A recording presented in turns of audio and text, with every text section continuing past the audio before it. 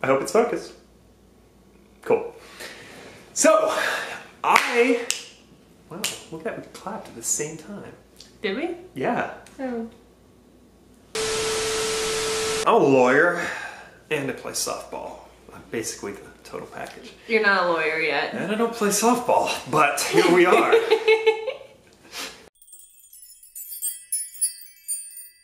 Hello, I'm Samantha. And I'm Gray. We are engaged. Samantha and I have been dating for a little over 2 years now, as of November. A little? A lot over 2 years now. It was still a lot. It was still a lot then. over 2 years then. But on our 2-year anniversary, not on our 2-year anniversary, just sometime around the time we've been dating for 2 years, we had both been... on our 2-year On our 2-year anniversary, we both decided we want to get married and didn't say anything. Our 2-year dating anniversary was actually on the same day as my last day of radiation. And I didn't want to think about marriage or anything until after I was done with cancer treatment. So I think once I was getting really close to finishing radiation / after I had finished radiation, that's when I actually started, thinking that this would be a real thing that we would do, even though I pretty much knew before that, but like I didn't think too in depth into it. I was ready to get married basically a little bit after our 2-year anniversary. So was he. Same thing, yeah, around 2 years I've been thinking, okay, what's the deal? What's gonna happen? And am I ready for that? And I'm like, yeah, I think I am. And our anniversary is November 18th. Is November 18th. 2007. Yes. It is 17. Yes, it's 17. See? For our 2-year anniversary, by the way, I got Gray a great book. Oh yeah. Ooh, too bad we don't have. Well, I wasn't gonna show it anyway. Yeah, you can't. I got a little journal where I wrote on each page of it. I wrote like one of the reasons why I love him and explained it. And then after I ran out of things of why I loved him, I put in pictures. You ran out of reasons why you love me. After she ran out of love, she just put in some pictures to fill the void. It was a book that she hand wrote in a journal. Right. Reasons that she loved me, and with long explanations and lots of pictures. It was great. Yeah, lots of pictures. That is what happened. Yeah. So, a little after that, I told my parents that I was going to ask Samantha to marry me. I then started talking to a friend of ours who makes jewelry in Comfort, Texas. Around spring break in March, COVID hit. Everything started to get locked down. I could take Samantha to the hospital for her various appointments and checkups, but I couldn't go in, so I would spend the time in the parking lot talking to my jeweler friend. Since I spent a lot of time with Samantha, it was a great opportunity to talk to him without you there. Thanks, COVID. Yeah. But it also meant that the diamond supplier was completely shut down, weren't even taking calls. And the metal. Yeah. My first plan was to propose to her on a cruise that her family was going to take to Alaska, that I was going to be a part of. In May. That wasn't going to work for a couple reasons. One, I thought I'd have to find just the right time. I knew she didn't want it to be around a lot of other people, and I thought she'd probably want it to be the people that she'd go to afterward to be her family. So I knew it couldn't be Alaska unless we got just the right situation. That ended up being a moot point for 2 reasons. The ring wasn't done yet, and the cruise got canceled because of the virus. Yeah. We still went to the beach with my family in May. Yeah. But I didn't want to do it in the beach because the ring wasn't ready, and because we were just around my family. Her family was a couple 100 miles away. The ring wasn't actually ready until around the 4th of July, and we weren't even here because we were at one of his family's houses in Wisconsin.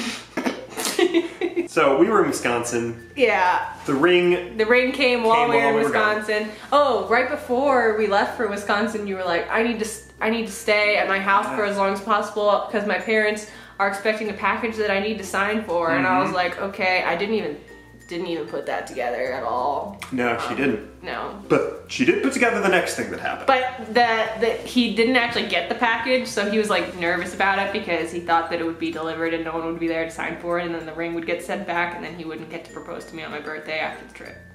So, but I did. Yeah. It worked out. I got back we did manage to have someone there to sign for the package. I got the ring. It was beautiful. It was amazing. I eventually paid for it. Ooh, it's sparkle. Yeah, but it's not even close to in focus. It's not in focus, but I don't think it focuses that close, really.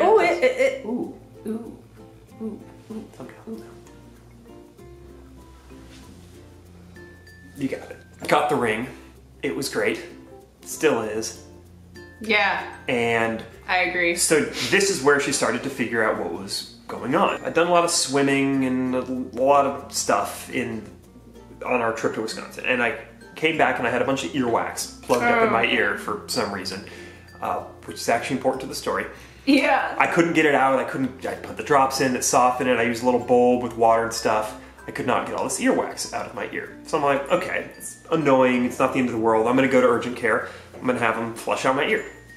And I did. I go to urgent care and they flush out my ear, and it's pretty easy. Yeah. And that's really the story of how we got engaged. So while I'm at urgent care, they take my blood pressure and my pulse, just like they do to anyone who comes in there for any reason. And they tell me, hey, your blood pressure is kind of high. Are you nervous? And I said, no, I'm not. Because I wasn't nervous about my ear full of wax. I was nervous about the fact that the next day I was going to be talking to Samantha's dad about if I could marry her. And I don't know if this is in focus. Is it in focus? Got him. He was like, my blood pressure is high. I guess I'm stressed. And I was like, why are you stressed? And he was like, I don't know. Maybe it's this thing or this thing. And he started like randomly listing off things that he had to do that he wouldn't be stressed about. And I was like, who knows that they're stressed but doesn't know why they're stressed? Yeah. Nobody knows. Nobody does that. I talked to her dad and her mom. Everything went smoothly. I started to get a little bit suspicious because we started planning my birthday and I wanted to go hiking, and we also wanted to go out for dinner to a nice restaurant. But we didn't want to do those two things on the same day because we were going to go hiking after I finished working. So we were going to have the hike on my birthday, and then the next day we were going to go out to a fancy dinner. Then I looked at the weather forecast and I was like, oh, it looks like it's going to rain on my birthday. Maybe we should switch the days around and we should have the fancy dinner on my birthday and then we should go hiking the next day. And Gray was like, no, we should try to go hiking on your birthday. I didn't want to do that because I wanted to have a fancy dinner after we were engaged, so we could celebrate her birthday and the engagement at a nice meal. I wasn't going to propose to her at the restaurant because I knew she didn't want me to propose to her in a restaurant. Yeah. I didn't really want to propose in a restaurant either. So we really wanted it to be the hike first. And or he did, but because I didn't know. She didn't know.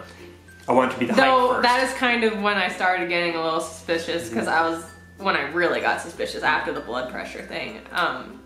Yeah, I was like, okay, that's weird that he has such a strong opinion about that. We kind of together chose an easy hike because we got on a little harder one before, and it took you a long time to get up there. Yeah, and I got frustrated because I used to be able to do harder hikes, and then cancer happened, and now I can't do as hard hikes.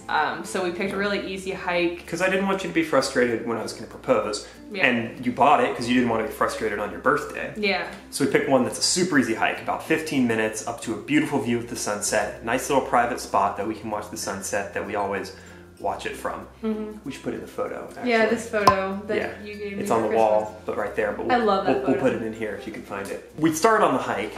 And I am having to stop every couple of minutes. I am usually the one that slows us down now. I am dead. I am breathing and incredibly hard. And I was just going straight up. And I was like, what is going on? Why can't he like go up the mountain? And I was like, because he's nervous. The other thing that happened was right before the hike, he kept asking me, do you think there's going to be a lot of people?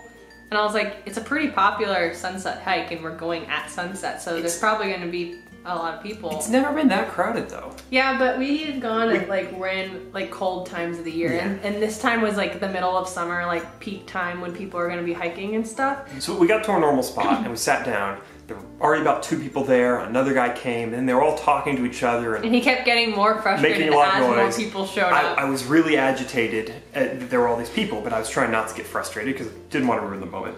So I asked her, "Can we go somewhere else so I can give you your birthday present?" Because I thought maybe she'd buy it, that I just wanted to give her a birthday present in private. And I was like, why can't you just give it to me here? And you were like, nope, I'm not doing that. So then a few minutes later I asked, can we go somewhere else? And yeah. And I was like, I don't know, I don't want to lose the sunset spot, because at this point I was like 99% sure, but I just wanted to like see how much resistance I got so I could be 100% sure, because I don't like surprises. She was messing with me, so she's now said, no, I don't want to go to a different spot. No, I wasn't messing with you. I just wanted to know. I wanted to know what was going on. I wanted to be sure. Right, but I didn't know what to do. So I'm like, can we go to another spot? Because I needed to go to a private spot, and you said you didn't want to go to another spot. Yeah, and then you was so like... then a few minutes later, I'm like, let's go to a different spot. Yeah, I was like, okay, fine, we can go to another. That's what we did. We picked up and we moved just slightly further down the ridge. There's kind of rocks on one side, and then there's trees coming up on the other side, and then you can see like the pretty sky, and you can still like, yeah, it was actually a really romantic private spot, because no one wanted to be that far down into the trees because you couldn't see the mountains as well. But it was like super private, it was super surrounded by nature, and it was like really pretty. It was a really nice spot. So I give her her birthday present, which is a letter, this letter, which is me explaining to her the reasons that I love her, because that's what she'd given me for our 2-year anniversary. And I read it to her, and then I got down on one knee and asked her. Yeah. And she said yes. I did. We sat there, we read the note some more, we talked to each other in the private, you know, just for chilling. And then we were like, well, the sun's gonna go down, so let's go back to our sunset spot. So then we sat and we watched the sunset for like the next 30 minutes, and my mom was getting anxious because she knew that he was gonna propose at sunset, but the sun sets faster when you're not on a mountain, so she was seeing the sun like be completely down, and she was like, how come no one has called me yet and told me that this has happened? And then finally I texted her a picture. Right. We took pictures up there. Yeah. We didn't take any pictures around the area where we proposed. We didn't have like a random person taking photos of it or anything, because I feel like that's just weird. I know lots of people like that, but I don't like it to be fake private. I like to be truly private. So basically it was the most perfect proposal that I could have imagined. It was in Blue Ridge Mountains, really pretty spot, and yeah, and then we hiked back down in the dark. And we got in my car and called some people, and we wanted to tell Samantha's nieces that night, because they were going to be the flower girls. The older niece has been asking us for a long time why we're not married, and she notices that Greg keeps his video games at my apartment because my Wi-Fi is good here, and he likes to spend time here and play video games. And so she's been asking us for a long time. Are they married? No. Then why does he keep his Nintendo there? They were asleep though, so we couldn't tell them that night, because it was like 9:30 by the time we were off the mountain, and then it was like 10 by the time we got back. So we just went to my house, my parents' house, talked to my parents and my brother, because my brother didn't know yet, my little brother. And yeah, we called Jack, we called your parents, told them that it happened. And the next day we went to the dollar store, we got fun little buckets and decorated them and wrote my niece's names on them and wrote Flower Girl and got some fake flower petals. And then we went and told them that we were gonna take them on a walk, and when they came over, we showed them that and we explained it to them, and they were very excited to be flower girls. One of my nieces was like, oh, we were just playing Flower Girl yesterday. So they're very experienced, they know how to be flower girls. And then we had them tell my sister. That day we went around telling all our family and friends. We called some people and we visited the people that we could visit safely. The ring fit perfectly on my finger, and I was like, how is it fitting perfectly on my finger right now? Here's how. My great-grandmother passed away last year, and she was very old. She was 102, so I mean, she lived a really long life. After she died, I remember you, your grandmother, your mom, and your sister were going through some of her old jewelry to see if it fit anybody, if anybody wanted it. And you didn't really want anything, you don't like a lot of jewelry, but your mom insisted that you try on a couple of rings. And you did, and you tried on a couple of these channel rings, like this. Let's see if I can focus. Some of these rings. And I remember you saying, we'll be back soon after this blur. Yes. Okay. And I remember my ears perked up a little when you're like, oh, that actually fits really well. And so she had 2 of these identical rings that fit her pretty much perfectly. Once I was sure that I wanted to ask Samantha to marry me, I snuck into her jewelry box and I took out... Which I barely ever open because I don't wear jewelry. So I knew she wouldn't be missing it. I took out one of the rings and I went around town to 3 different jewelry stores and had them all tell me the size, which is probably overkill. But they did. You wanted to be positive. They all told me the size, and then I put it back and started talking to the jeweler. I said, okay, here's the size. Then... Later, I brought it up again. Yeah. Very slyly. It was very like, cool. it was after he had been doing work on the ring, right? So it was close to... Right, he hadn't actually made it yet, but we'd kind of decided the design. And she said... Oh, it's a little bit too big. And I thought, darn it. Okay, let's go down to quarter size. So I took it down to quarter size and went with that. And now it's the perfect size. The only problem... Fits perfectly. Yeah, the only problem is that since I got lymph nodes removed from this arm because of, cancer, my arm swells up sometimes, and when my arm swells up, my entire hand swells up, and it tends to do this whenever we travel. So after we got back from Montana, I was not wearing the ring for a little bit because my entire hand and fingers were all swollen up. But now it's back to normal. Everybody's hands and arms swell, but when you don't have lymph nodes, it takes a lot longer for the swelling to go away. Down. Yeah. So it was like that for a while. Yeah. It can always be resized, but that's the story of how I got the perfect size. Yeah, I was very surprised about that. And I kind of had an idea that you might be doing that, and so every once in a while I would open my jewelry box and see if this ring was still in there. But I obviously didn't. By the time you were doing that, I had done it a long time ago. So we're engaged. Sorry we didn't tell you earlier, but now you know, and now you know why. So thank you for watching, and please subscribe, leave a comment, like the video, turn on the little bell. We're gonna be doing more engaged and wedding planning videos and stuff. So if you like videos like that, then you should make sure you subscribe so you can watch them when they happen. Yeah, that's all. Bye. We're engaged, and here's why. Taxes. We want to have sex. I'm not a citizen. Reasons to get married: sex, taxes, green cards. All of which are the reasons we're getting married. Yeah, what else? Other reasons to get married. Sex, taxes, green cards. Health insurance. Yeah, you can get on my health insurance. I get on her health insurance. If you guys want to do something fun with your significant other during quarantine, there's something that we've discovered is hilarious. Fill your mouth with air. Yeah, try to make it so he can't push it in. The more you resist, the funnier the sound gets. Yeah. And they just try to squeeze it out. You can't do it with a straight face. You're doing... You also can't resist. No one's cheeks are strong enough to not. No.